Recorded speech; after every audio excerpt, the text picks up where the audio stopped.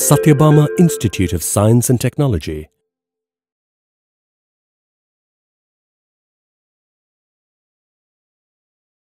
Welcome to the video lecture session. This is Dr. Poonguzhali, Faculty, Department of Electronics and Communication Engineering, School of Electrical and Electronics, Sathyabama Institute of Science and Technology.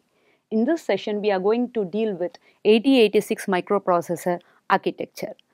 So, what is a microprocessor? Microprocessor is an integrated circuit which can be programmable that enables to get the data, process over it according to the program instructions that has been given and give the output that can be stored in the memory or given to an output device that is connected to that. But it doesn't have any memory built inside that helps us to increase the speed of the processing. The basic features of AD86 microprocessor are: it is a 16-bit microprocessor which is having a 20-bit address bus, and so it can able to process up to 1 megabyte of memory. It supports 64 KB of your input output ports, and it provides 14 16-bit registers. It has a multiplexed address and data bus and 40 pin capability, and these pins are dual pins, and it has a 6-byte instruction queue which can able to fetch 6 bytes of instruction that we can call it as prefetching and keep it in the bus interface unit, and this will be enabling us to execute the instructions fast. And this AD86 microprocessor can work in two different modes. One is minimum mode and the other one is maximum mode. In the minimum mode, it will be working as a single microprocessor doing all the functions, and in maximum mode it will be working as one of the microprocessor in a multiprocessor environment. So the architecture of AD86 microprocessor can be divided into two functional units. One is bus interface unit and the other one is execution unit, so that the speed of the microprocessor can be increased. This is the overall view of the AD86 microprocessor. As we already told, here bus interface unit is there, this one is the execution unit, right? So outside the architecture only our memory interface, and to that the memory how much we want, that is maximum 1 MB of memory can be connected to that, right? So this is the bus interface unit, this is the execution unit. In bus interface unit, as we all told, this is having a pipelined architecture. So for many times I am mentioning about a pipelined architecture. What do you mean by pipelined architecture? In a pipelined architecture, in this AD86 microprocessor, we can able to fetch 6 instruction bytes in advance with the help of the 6-byte instruction queue, and while fetching the first instruction, it will be fetching, and while decoding the first instruction, the second instruction will be fetched, and while executing the first instruction, the second instruction will be decoded simultaneously and third instruction will be fetched simultaneously, and while reading or writing the operation that is performed in the first instruction, at that time the second instruction will be executed, third instruction will be decoded and fourth instruction will be fetched. Likewise, simultaneously the instruction decoding, executing and fetching operations will be happening. By this way, the speed of the processor will be increased, right? So this structure is called as Harvard architecture, right? So this is the 6-byte instruction queue. I have told this instruction queue will be fetching 6 bytes of the instruction first, and one by one they will be executed, right? So this is the bus structure that is present, 16-bit bus, and here these are the segment registers that are present. As I already told, the total 1 MB accessible capacity of the memory can be divided into 4 different segments, each of 64 KB capacity. So each segment will be starting with one particular memory address, right? So that is called as the segment address. The starting address of each segment is called as the segment address, and that can be called as data segment, stack segment, code segment and extra segment register. This is the instruction pointer which is used to hold the instruction, that is address of the instruction that is going to be executed at that particular time. So this is the data segment. Data segment is used to hold the operands. What is the data that is going to be processed? Stack segment is meant for using as a stack, and code segment is meant for storing the instructions, that is the program that is stored in the code segment. Extra segment can be used when the data segment or the code segment drains out. At that time we can use the extra segment for storing the data. This is a summation operator. This is used to get the physical address of the instruction or the memory location. So what is a physical address? The total 20-bit address of 8086 microprocessor memory comes from adding the data segment or the stack segment or the code segment or the extra segment, that is the segment address and the offset address. So the segment address plus the offset address gives you the total physical 20-bit address, and this adding operation, that is summation, is done with the help of this summator, right. So that is why it is getting the data from the segment registers, right.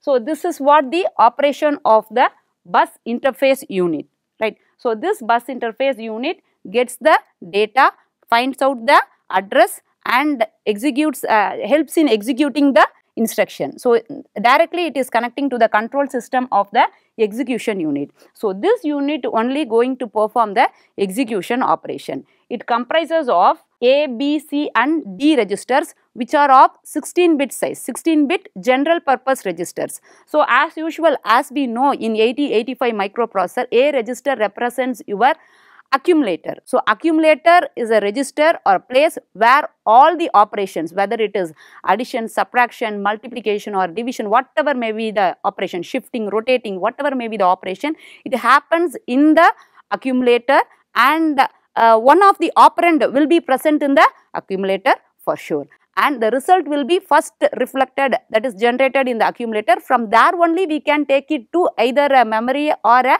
output device, right. So this is a register, which we will call it as the accumulator, which is of 16-bit size. We can decode it as two 8-bit registers also. So A, B, C, D, 4 general purpose registers can be used either as a 16-bit register, or if required we can use them to store two 8-bit data. So at that time it will be having the higher byte and the lower byte, right. So higher order byte and the lower order byte, they can be called as AH, AL, BH, BL, CH, CL and DH and DL, right. This one is a special purpose register, that is stack pointer, base pointer, source index and destination index. All these 4 special purpose registers are meant for storing the address. So as we all know, pointers means they are going to store the address only. So stack pointer means it holds the address of the top of the stack. So base pointer means at the base segment, what is the top address of the base segment, that will be stored in the base pointer. And source index, destination index holds the address of source from where the data should be fetched.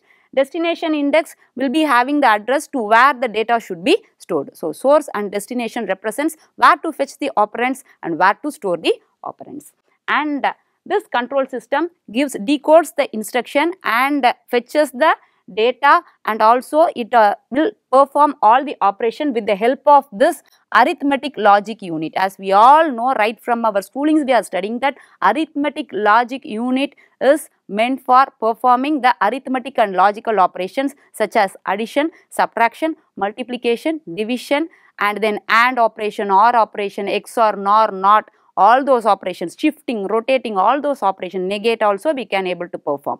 And one of the advantage of this 8086 microprocessor is that in the previous version 8085 microprocessor, we can't able to do the multiplication and division operation directly, since we don't have direct instruction like multiply and divide in your 8085 microprocessor. Whereas in your 8086 microprocessor, it is a CISC microprocessor. It is having a complex instruction set computing microprocessor. So it is having direct instruction for performing the multiplication and division operation. So that can also be performed with the help of the arithmetic and logic unit. Whatever operation it is performed, the status will be reflected in your flag register. That is why it is called as a flag register. It is also a special purpose register of 16-bit size. It will be reflecting the status of what is the result that is generated at that particular instant in your arithmetic logic unit, and we can call it as the accumulator A register. So This flag register is of 16 bits. Each one is having flags like carry flag, overflow flag, parity flag, auxiliary carry flag, direction flag, all negate flag, all those things are present, right? But all the 16 bits are not occupied. Few of the bits are left for future usage. So this is the work of the flag register. So the operands are also given to that, and via the bus the data can be transferred to the bus interface unit and in turn to the memory or the input output device. This is the architecture of your AD0-AD16 microprocessor. So this is the execution unit, and what is the operation steps involved in the execution unit are: it extracts the instructions from top of the queue in bus interface unit, it decodes those instructions, it generates the operands that are required to perform the operation, and it passes those operands to the bus interface unit and requests it to perform the read or write operation at the bus cycles that are required for them, and it performs the operations that is specified by the instructions on operands. So the bus interface unit, it mainly consists of, as we have seen, it mainly consists of 4 segment registers, the instruction pointer, and a prefetch queue. We have seen 6 byte prefetch queue and address generation circuit. So the bus interface unit, what is the operation it is performing is, it sends out the addresses, it fetches instructions from the memory, it reads the data from ports or from the memory. Data can be obtained either from a input device or it can be obtained from memory, right? So it reads the data from ports and memory, and when the result is generated after executing the instruction, the result will be generated, that can be stored either in the memory or it can be given to a output device. So that operation, writing operation, can also be performed. So in simple words, bus interface unit handles all the transfer of data and addresses on the buses for the execution unit. And the AD0-AD16 registers that we have seen, that can be classified as general purpose registers. We can call it as data registers, A to D, right? AX to AD. When we are calling them as 16-bit registers, we can call them as AX, BX, CX and DX. When they are used as 8-bit registers, we can call them as AH, AL, BH, BL, CH, CL and DH and DL. And then the segment registers, which are used to hold the segment address of each memory segment, top address of each memory segment. That is, what are all the memory segments that we are having, that many segment registers. So totally 4 segment registers: data segment register, code segment register, stack segment register and the extra segment register. And the pointers and index registers are used, they are the special purpose registers which are used to hold the addresses. As we know, pointers or indexes are meant for storing the addresses. So these are the 16-bit addresses. Next one is the flag register, which is used to give the status of the accumulator, or what is the particular operation that is going on, upon which what is the intermediate result which is generated at that particular instant, what is the status of the accumulator or the A register arithmetic logic unit. So this is what the architecture of your AD0-AD16 microprocessor, and these are the general data registers as we have seen. This is the segment register. This is the flag register. Flag register can also be called as PSW. What do you mean by PSW? As it reflects the particular status of the data that is executed and that is present in the accumulator, it can be called as program status word. What is the status of the program that particular instant? And we know that word represents 16 bits. So it is called as a program status word. The other name of your flag register can be called as program status word. These are the special purpose registers. We can call them as pointers and index registers, which are used to store the addresses. So stack pointer, base pointer, source index, destination index and your instruction pointer. Thank you.